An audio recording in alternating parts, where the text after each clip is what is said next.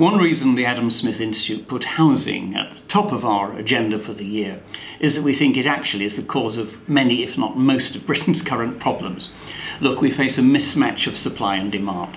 Demand is increasing for a variety of reasons. First of all, people are living longer. That means they're occupying housing for a greater number of years. Secondly, more of them for reasons of their own are choosing to live singly. We've got demand from immigration. Everywhere, more people are demanding housing every year. And then we've got supply, which is being limited. Now, the problem is that most of the limits are caused by government policy.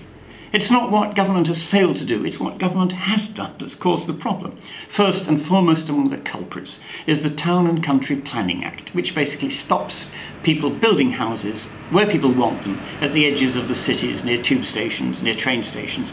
We won't allow people to build because we've got some ludicrous notion that the 9% of Britain that is built up with housing is too much and ought to be kept at that level or reduced. Wrong. Secondly, we demand of people building that they allocate some property for social housing below cost, that they do planning gain, that they insist on people building communal youth centres and swimming, all of which raises the cost and deters the benefits people gain from building houses. Look, we need more houses.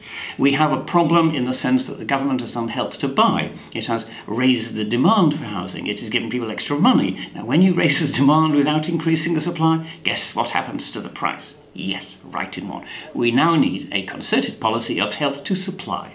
Concentrate on making measures easy to build more houses. And that means stopping what government has been doing.